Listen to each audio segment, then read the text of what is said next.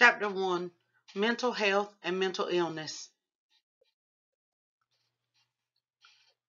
The objectives for this chapter are to discuss the history of psychiatric care, define mental health and mental illness, discuss cultural elements that influence attitudes towards mental health and mental illness, identify physiological responses to stress, discuss the concepts of anxiety and grief as psychological responses to stress. As you take a few minutes to think about the historical overview of psychiatric and mental illness, one of the things that you need to think about is that early beliefs centered on mental illness in terms of in evil spirits or supernatural or magical powers that had entered the body and had taken over. When I always think of this, I think about the movie The Exorcist. And if you've not seen The Exorcist, you need to watch it. But it's like something possessing the body, and that's the way historically mental individuals who were suffering from mental illness were looked at. They were often beaten, starved, tortured, and a lot of this was done in the name of purging out the evil spirits or trying to get rid of them. They used witchcraft on individuals. They were burned at the stake because they were thought in some cases to be witches. So, we look at this picture and you see someone, looks like a child who is in a makeshift wooden cage, or you see a group of men sitting in chairs with one of them that has on a straitjacket. And, what do those images bring to mind? If you've ever seen some of the old movies in which they were depicted individuals with mental illness in there, this might be a picture that comes to your mind. Hippocrates associated mental illness with an irregularity in the interaction among the four humors: blood, black bile, yellow bile, and phlegm. And why is that important? Because again, we're thinking it's something going on in the body, or it's something that has invaded the body.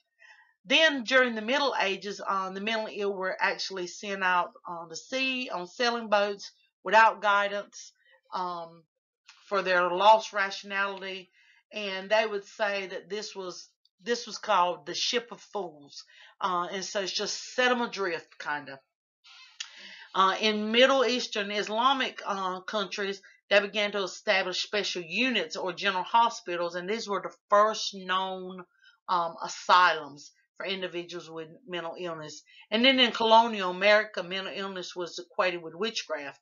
And again, like I said, many of these individuals were burned at the stake because they felt like they were going to do harm to others, so let's get rid of them.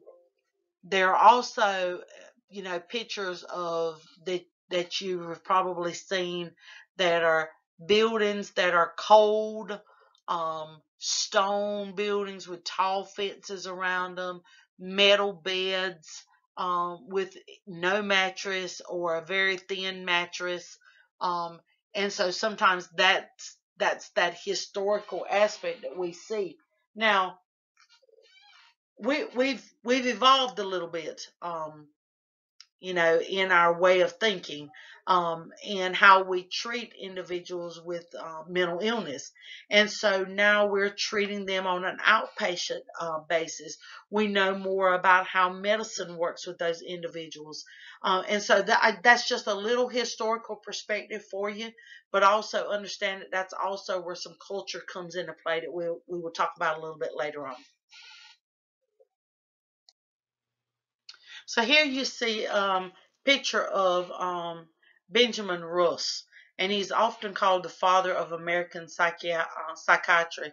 Was a physician at a hospital, initiated the first humane treatment of individuals with mental illness in the United States, and the first hospital in America to admit individuals with mental illness was established in Philadelphia in the mid-century of the mid 18th century.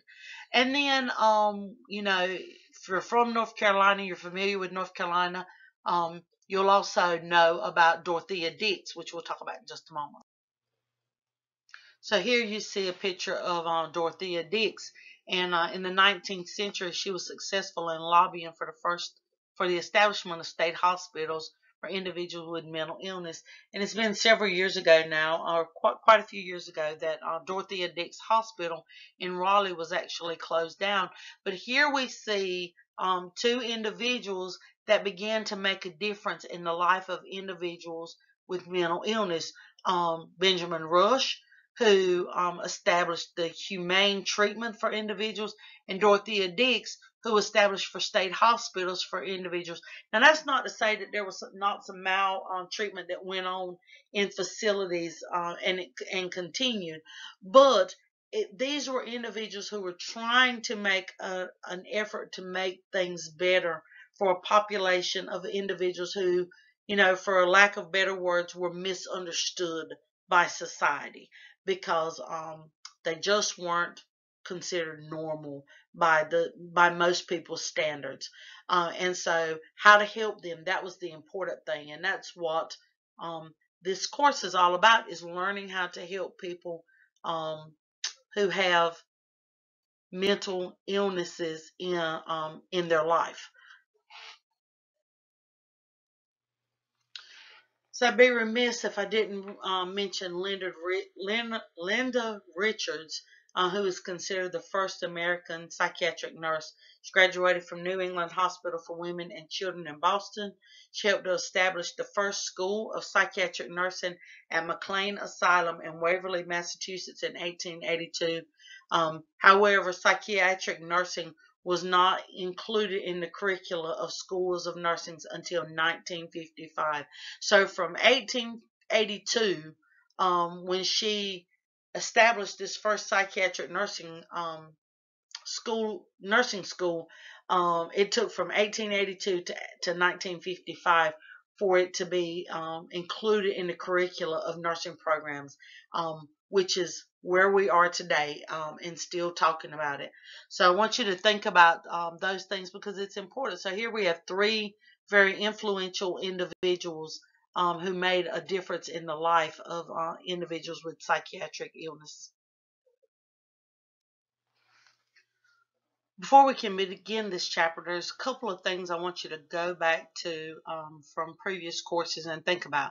And one of those courses is your Transcultural Nursing course, because it's important for you to understand that the concepts of mental health and mental illness are culturally defined. So they are defined by the way an individual, their values, their beliefs, how they were raised, the environment that they were raised in, and those things can be considerable when you think about tolerance or intolerance to one's culture or belief or value system.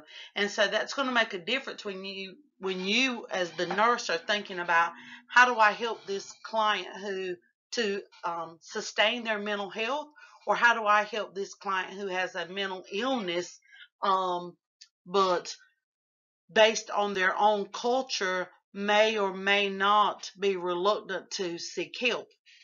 Now, along with that, we also know that when individuals are in a state of mental health or mental illness, that they experience both physical and psychological responses to stress. And so we're going to talk about the stress factor a little bit later on, but those are things that we can touch on right now. When you think about stress, think about maybe a level of anxiety that somebody is having, and that's one of the things that we're going to talk about. It's also going to look at the concepts of grief along with that. So we'll discuss that as we move through the chapter.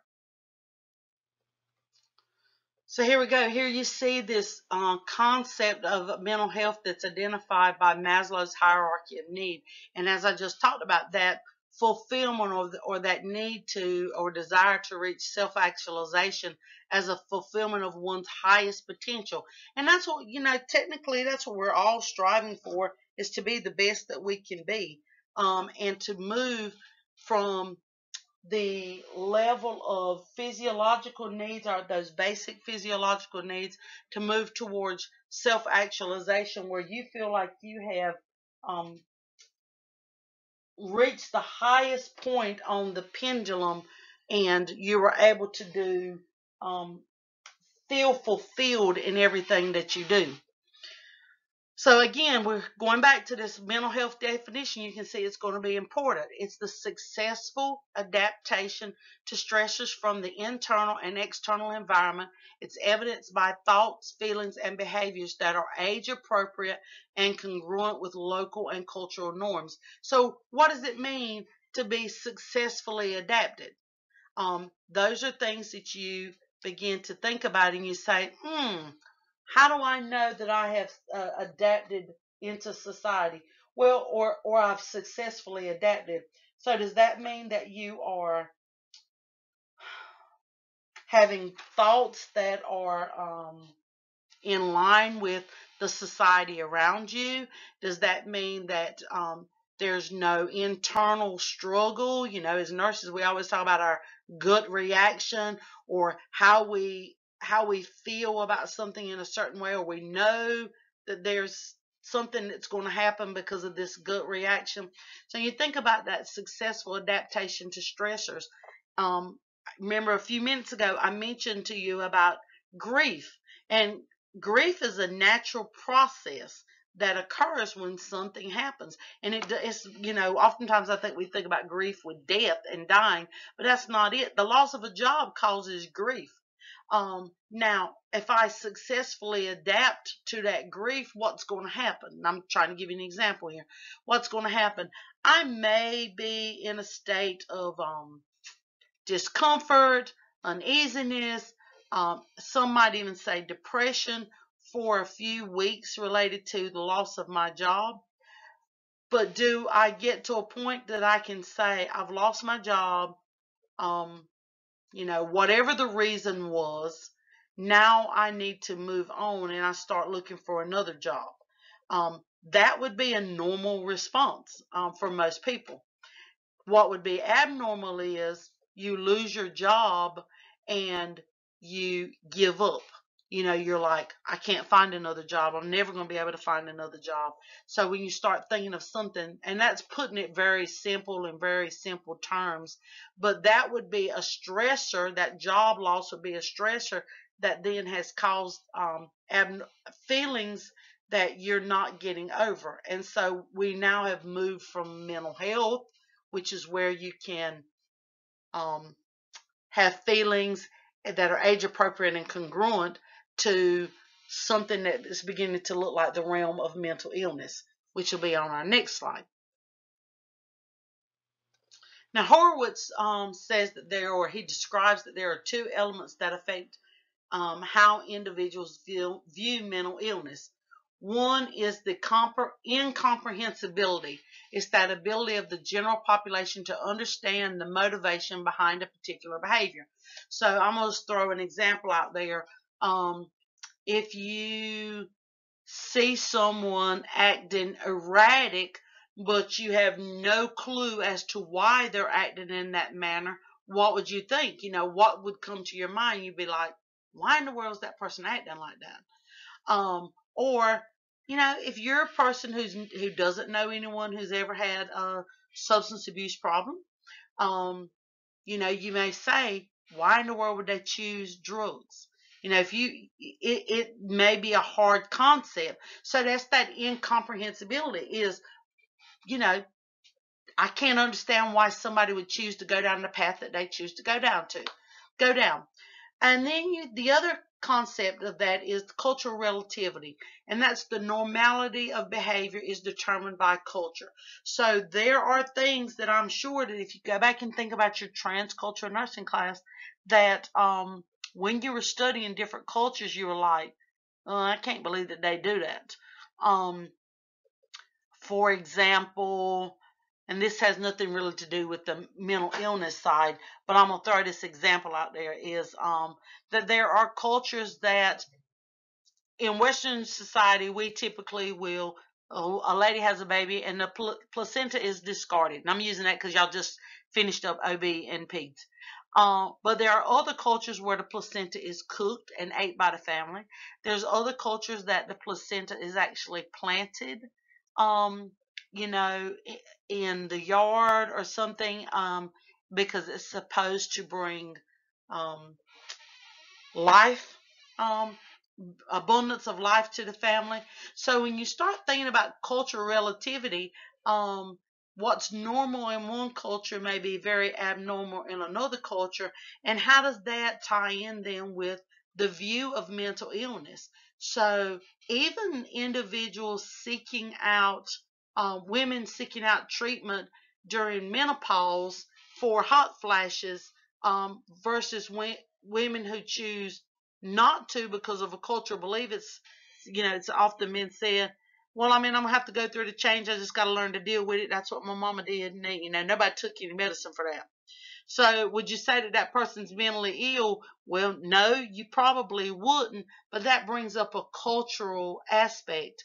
Um, in Native American cultures, when people talk about having visions and hallucinating, in the general realm of Western society, we would say that someone who's hallucinating or having visions is definitely has a mental illness going on. But for that culture, um, and that particular group of individuals, that may be something that they look at as, those visions are actually something spiritual and very meaningful, and so they would not see that as a mental illness. But yet, if as we and as you'll learn this semester, when we start asking people about hearing voices, or are they seeing things, or are they hallucinating, then we start looking at that as what's going on with them, because there's a mental illness concept there. So how do we define mental illness? Well, another way that it's defined is that it's a maladaptive response to stressors from the internal or external environment that's evidenced by thoughts, feelings, and behaviors that are incongruent with the local and cultural norms and interfere with an individual's social occupation and or physical functioning. So we can just think about something real simple.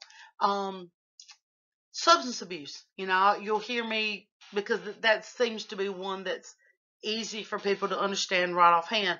But when it starts affecting your everyday ability to interact in society, or to be considered quote unquote normal in society, or it interferes with your physical functioning, then we start looking at that as it's a maladaptive response, and there's something not right there. Another maladaptive response that we can think about, that we'll talk about a little bit later in this chapter, is grief. So grief is a very normal process. The 5 stages of grief are very normal. At a point when those stages go on for extended periods of time, then that's when we start looking at this individual is having a maladaptive response. They're in a depressed state, possibly for long periods of time. And so when we look at that, that's beginning to look at the realm of mental illness, rather than them being able to cope effectively. So as we look at the physical response to stress, that physical response is the manifestation by a specific syndrome, which consists of all the non-specifically induced changes within a biologic system. So go back to what you learned a long time ago with your when you're studying your neurocognitive things, and you were looking at in pathophysiology how the brain reacts to certain things. So we talk about this fight or flight syndrome. And what does that mean? That individual, when something happens, some stress response happens, they either want to stand up and fight, or they will want to run away from the problem. And so that is, that is a normal syndrome that happens. It's in that fight or flight. We all have it. It comes at certain times when something's going on. Um, I would say an example that you might think about is Is someone so frightened that they're paralyzed and they can't move, or does it happen so quickly that their automatic reaction is to run away, get out of danger? So I can either stand up and face this danger, or I can run away from it. And that is what happens when our bodies become in a state of stress. So if you continue to think about that adaptation syndrome, that fight or flight response, there are three distinct stages. There's the alarm reaction, which is the fight or flight initial response. Then there is the stage of resistance, and that stage of resistance is the first stage is the person's attempt to adapt to the stressor. If this adaptation occurs, then stage three, the stage of exhaustion, is either prevented or it's delayed. And so the physiological symptoms may go away, they may disappear. But if that doesn't happen, then we move into stage three, which is that state of exhaustion, and it is where that adaptive energy is completely depleted, and the disease of adaptation must ensure. And so, what do you think is going on there? That fight or flight is your norepinephrine and epinephrine response. So what would we see in that initial reaction? We may see an increase in respiration rate. We may see an increase in heart rate. Blood pressure may also go up. If that is sustained for long periods of time, then what happens? That's when glucogenesis occurs. There's an increased basal metabolic rate, and there's a decrease in your sensations of sex hormones. So you're going to have to go back, and I'm not spending a lot of time on that because you've already had that in previous courses, but think about what's going on with the body during those physical responses to stress. So again, let's talk a little bit more about that fight or flight syndrome and what's occurring. So what might you see in that immediate response? Does the person's eyes, does their pupils dilate? Is there dilation of the barnacles where we have this increased respiration that we just talked about? Is there an increased force of cardiac contraction which causes increased cardiac output, and the heart rate and the blood pressure changes and can go up? Does the person even begin to talk about the feelings of chest tightness and chest pain as in that response? There is decreased gastric motility and secretions that occur. So you may begin to see a person complaining about some constipation going on. Remember, we're talking about these physiological responses to stress. Do they begin to perspire? Is there an increase in secretion from the sweat glands? What other responses, as you're thinking and you're reading, you begin to think about what you've previously learned about that immediate response and that sustained response. With the sustained response, the physical responses of stress occur after a long period of time, and that's what we're going to move into next.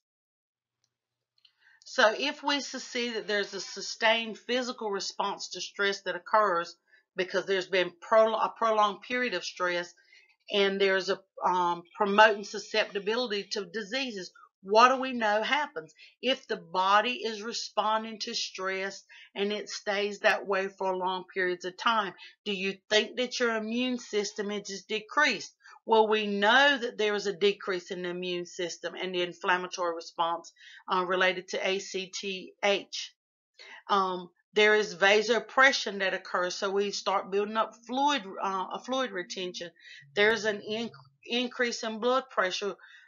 There is an increase in your serum glucose and your fatty acids that occur. So that growth hormone is beginning to affect.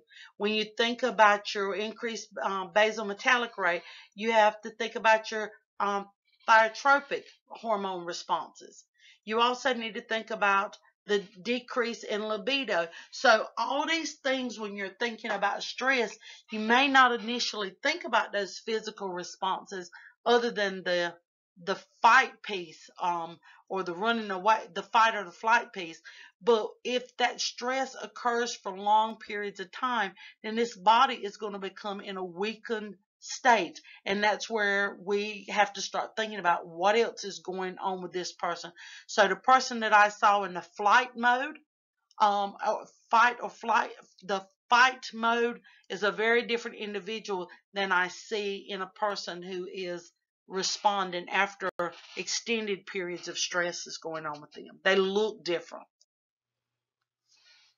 So it's important to understand the psychological responses to stress, and there are two primary psychological response patterns to stress, and those would be anxiety and grief. And it comes in the forms of a variety of thoughts, feelings, and behaviors that are associated with each of these response patterns. And then how we adapt, and our adaptation is determined by the extent to which the thoughts, feelings, and behaviors interfere with an individual's ability to function, and that is to function on a daily basis. So those are important things to be thinking about. So let's talk for a moment about anxiety. Anxiety is a feeling of discomfort and apprehension related to fear of impending danger. The individual may be unaware of the source of this anxiety, but it's often accompanied by feelings of uncertainty and helplessness. So I'm going to compare this to that gut feeling that we have. We know that something may not be just right. And so, nurses will say, well, my gut says blah, blah, blah. But you can become anxious about that because it's this sense that, wait a minute, something just isn't kosher here. And so you become uncertain and you feel helpless about what's going on. Anxiety is extremely common in our society, and we see forms from very mild anxiety to panic attacks, which can be you know, a, a higher level of a form of anxiety. But we can go all the way up to severe anxiety, and severe anxiety then extends to periods for longer periods of time. So we're starting off with a mild anxiety, which is adaptive and can provide motivation for survival. So that's where that mild anxiety comes from. That's a good thing. So when we think about Pavlov's 4 levels of anxiety, there's mild. That's seldom you have a problem with it. There's moderate anxiety, which is this perceptual field begins to diminish. There's severe anxiety where the perceptual field diminishes greatly. And there's that panic state, which is the most intense state. And with panic anxiety, the individual is unable to focus on even one detail within their environment. They have misconceptions, misinterpretations are common. They have a loss of contact with reality that can occur. This is also where we may get into some hallucination or delusions that may be present. The behavior can be characterized as wild and desperate. Their actions become very extreme. They can withdraw. When you think about the human functioning pattern and their communication, these often become ineffective. The individual may be convinced that they have a life-threatening illness, or they fear that they're going crazy, or there's this feeling of loss of total control. They're emotionally weak. Prolonged panic anxiety can lead to both physical and emotional exhaustion and can be life-threatening. Again, hear me there. Prolonged panic anxiety can be life-threatening.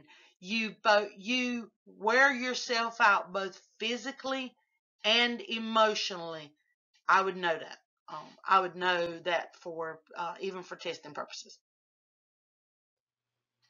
So as we talk about anxiety, we have to talk about how we adapt to the levels of anxiety. And so if you think about at the mild level, the individual can employ a variety of coping mechanisms to deal with stress. A few of these, including mine, is eating. So we have people that become anxious and they eat. And they may go on almost like binges of eating. They eat and they really don't even realize how much they're eating. There are people that will drink. There are people that will sleep for long periods of time. There are people that cope with anxiety, the mild form of anxiety, through physical exercise. And so when we're looking at it from a mild standpoint, these coping mechanisms can be small. Now, we're not talking about, I laughed and said eating, that would be me. We're not talking about eating to the point that you make yourself sick. But People eat because of there's an emotional tie that may be there. Food can be comforting to someone. Of course, drinking, and we're not talking about drinking to excess.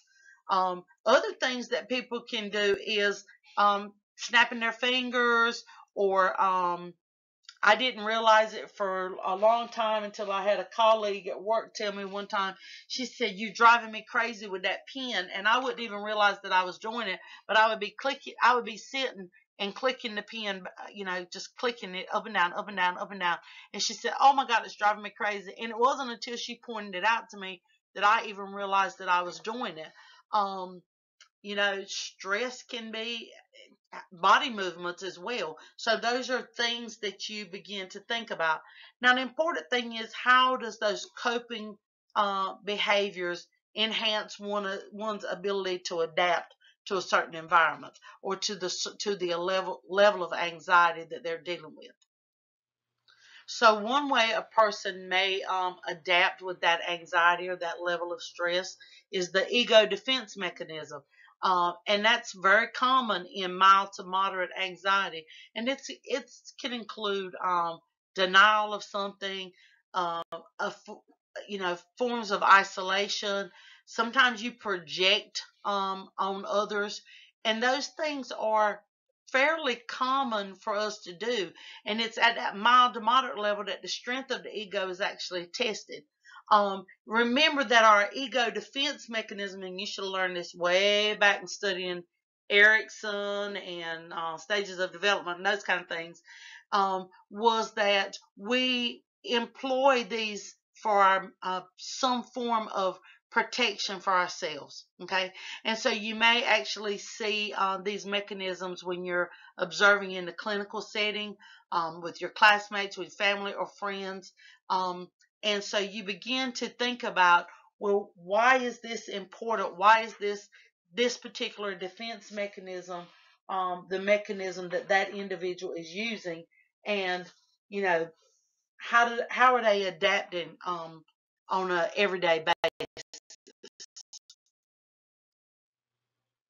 So here we go. If you look at the ego defense mechanisms, there's compensation, there's denial, there's displacement, there's identification.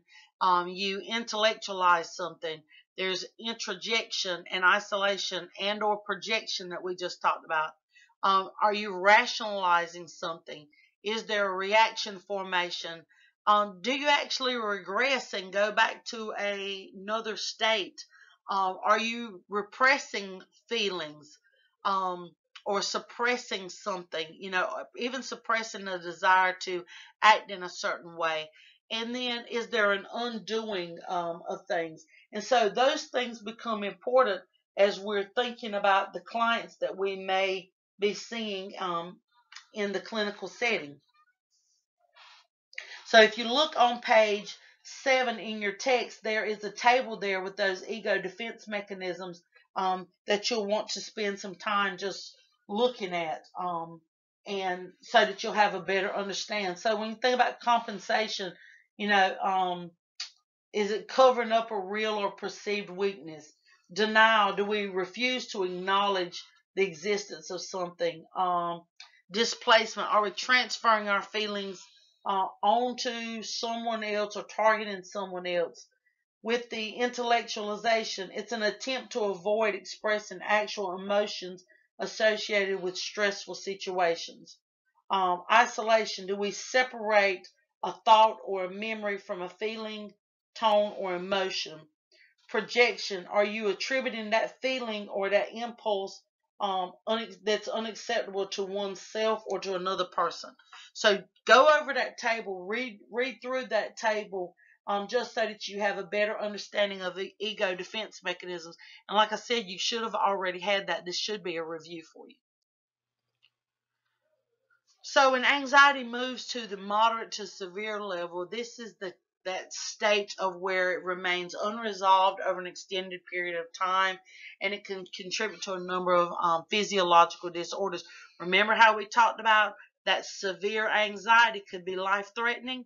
So go back to that. When that's extended periods of time, you get some psychoneurotic responses, such as that with anxiety disorders, somatic syndrome disorders, or dissociative disorders. Some common characters of individuals with neurosis include they are um, they are aware that they are feeling experiencing stress. They're aware that their behaviors are maladaptive. They're unaware of any possible physiological or psychological causes of the distress. So they're unaware of any possible psychological causes of distress. They feel helpless to change their situation, and they experience no loss of contact with reality. So as this progresses, remember we're moving from this mild anxiety to moderate to severe levels of anxiety. We can have these things that are going on, and this is where we start getting into that life-threatening situations if we don't get this behavior changed. So you remember earlier we talked about that panic level that can relate to those hallucinations, those kind of things. So we start to see some psychosis building. Again, you see this is now becoming a severe problem. It's not just a mild case of something. It's moved to a high severity level. Um, they exhibit individuals that are in psychosis can exhibit minimal distress. They're unaware that their behavior is even maladaptive. They're unaware of any psychological problems. They are exhibiting a flight from reality into less stressful world, and one that and a world that is excuse me, one in which they begin to attempt to adapt. So think about this and say they have moved from reality to non-reality, and they're trying to adapt into that non-real state. So some examples of psychosis would be schizophrenia, schizoaffective, and delusional disorders, which we will all talk about later as we progress through this semester. So earlier in the lecture, I talked about grief and how we were going to talk about grief. And there's 5 stages of grief, and we typically look at Kubler-Ross 5 stages of grief. That's the most common that we see. Denial being one of those stages. Now we tend to list them in these 1, 2, 3, 4, 5 order, but I just want you to know that stages of grief can actually come in any order.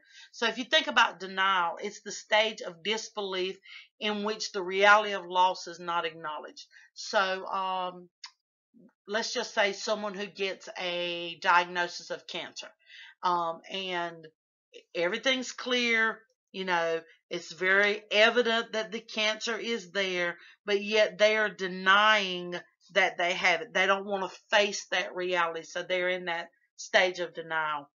Then there comes a stage of anger. Again, like I said, these can be mixed up.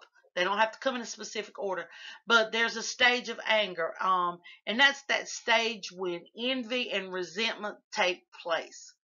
So the individual is just mad, mad about what's going on. Then there's that bargaining stage, and you know, for years I've used this as the example for bargaining. Lord, if you'll just let me live, you know, because I was talking about cancer. So Lord, if you'll just let me live to see my child graduate, or if I can just do this, if I can just make it until my child is 5 or my child turns 18, where I know that they're going to be able to take care of themselves. So now we're in this stage of bargaining with somebody, typically a higher power. We may begin to make promises to try to reverse or postpone this loss. I'll do better, you know, if you'll let this go away. Um, then there's that stage of depression, and you heard me talk a little bit about that. And with depression, there becomes desperation and disengagement that occurs, and a person is at a loss. They really don't know what to do. We may see that this individual is sleeping for longer periods of time. They don't want to have contact. They're isolating themselves. They're not eating like they should, those kind of things. Now, the final stage, irregardless, is acceptance. And at the point of acceptance, they have um, resign themselves to recognize that this loss is real. Okay. Um, that it's becoming a reality. So whatever that loss is. Okay. So with those stages of grief, we have what's called anticipatory grief. This is the grief process before the actual loss occurs.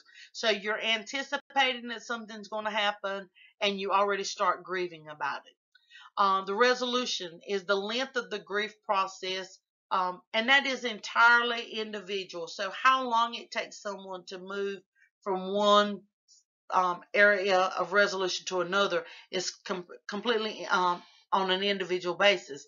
It can last from a few weeks to years, and it's influenced by a number of factors. So what do you think are some factors that it might be influenced by? So let's think about that, going back to that culture. So the cultural could be a factor. So in some cultures, there's a mourning process for a widow that's a year. And so they're in mourning basically for a year. So that could be something that's culturally related that we would say, oh my God, that grief is extended for a long period of time. But for that individual, that would be a normal process for them. So just recognize that resolution is that length of the grief process, and that's based on an individual's um, belief and cultural aspects. So then we have the experience of guilt. Guilt for having a love-hate relationship with the with the lost entity. Guilt often will lengthen the grieving process, and so you can think about this. I just recently lost my grandmother. You know, when I say recently, I'm talking about in the last 2 weeks. She was 102 years old. And so it's not like death was unexpected at some point. Now she did have a turn for the worse that was kind of sudden. So her death was a little bit sudden. But as I was thinking about this process of grief, it's I have a large family, and I have grandchildren that visited my grandmother quite often. And then we have grandchildren that had not seen her in probably 2 years. So I actually heard one of them at the funeral make the statement, I should have came and saw grandma more often. I should have came and saw her before she got to the point that she didn't know who I was. And so I would take that as there's a little bit of guilt going on with that individual. And so the grieving process for them may be very different than the grieving process for myself. And so that's just a personal story. And you probably each have your own personal stories that you can relate to, but recognizing that guilt can lengthen this grief process. And then again, we talked about that anticipatory grieving is thought to shorten the grief process when the loss actually occurs. You already anticipated that it was going to happen. You've probably already resolved in your mind that this is going to happen. And so when it does happen, your response to it is a little bit different. And so maybe for me, with my own personal story, that's where I was. It was an anticipatory thing. My grandmother's 102 years old. She's not going to live forever. I would personally like for her to continue to live on. But, the reality of it for me was my grief process started the moment that she could no longer care for herself the way I know she wanted to be able to care for herself, because she was a very independent woman, a woman who was widowed more years than she was married, a woman who husband died in his late 40s, early 50s. I never knew my grandfather, and she raised the whole family by herself. She was left with a house full of small children um, to take care of. And so she, was very independent. So at the time that a couple years ago that she had her stroke, I think my grief process began for me then, because it was like She's not the woman that she used to be, that I know she desires to be. And so her point of life changed for her, and it also changed for me. So am I sad that she's gone? Of course. But I don't have guilt in her death, because I did what I could for her. I have family members who, like I said, made the statement, I should have done things differently, so they had that little piece of guilt there. So again, a personal story, but one that I think is very relevant to understanding anticipatory grief and how we move through those stages. So the length of grief, I talked earlier about you can have maladaptive grief. So the length of grief is a response is often extended when an individual has experienced a number of recent loss, and when he or she is unable to complete one grieving process before another one begins. So let's look at something that's relevant to what's going on today with the pandemic. So you have an individual who loses their job. So they're in there is a stage of grief that can be invoked because of the loss of that job, because it's a loss of livelihood. How am I going to survive? How am I going to take care of my family? Those kind of things. Then add to that the fact that either maybe they get sick, or a family member gets sick from COVID-19. I'm trying to use it something that's relevant to today.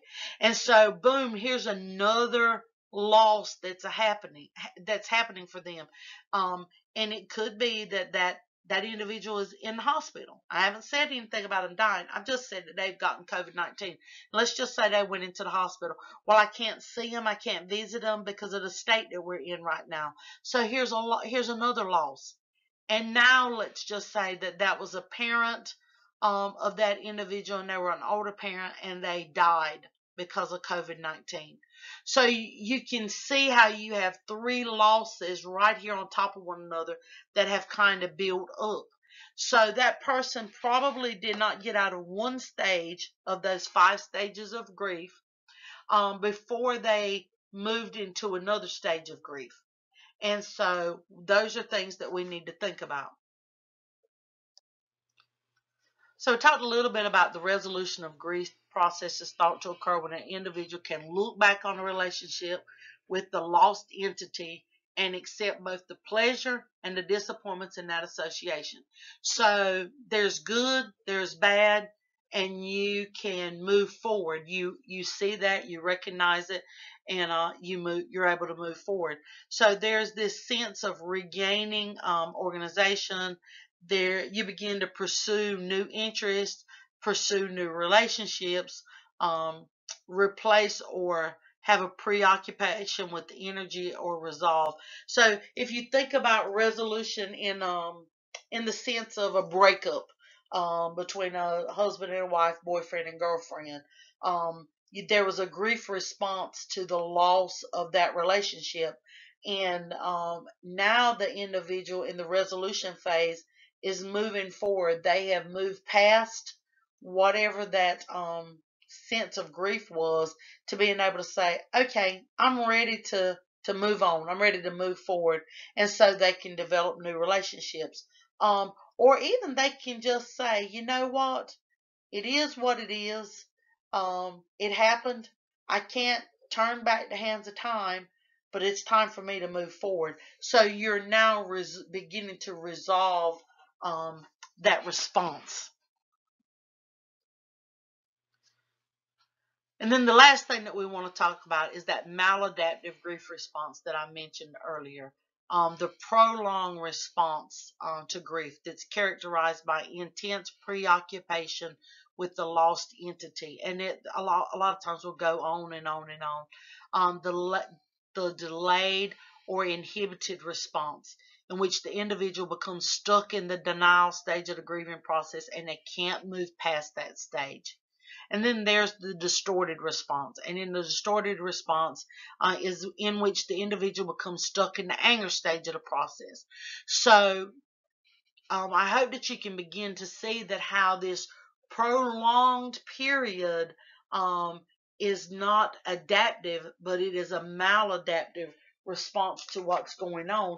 And again, with that individual, with that maladaptive response, we need to recognize that the individual turns the anger inward. They turn it on themselves. They become consumed with overwhelming feelings of despair. They become unable to function in their normal activities. Um, they have a delay in the living process. Um, their grief becomes distorted. And so when you think about those things, we very much go back to things that you learned in fundamentals, which is what?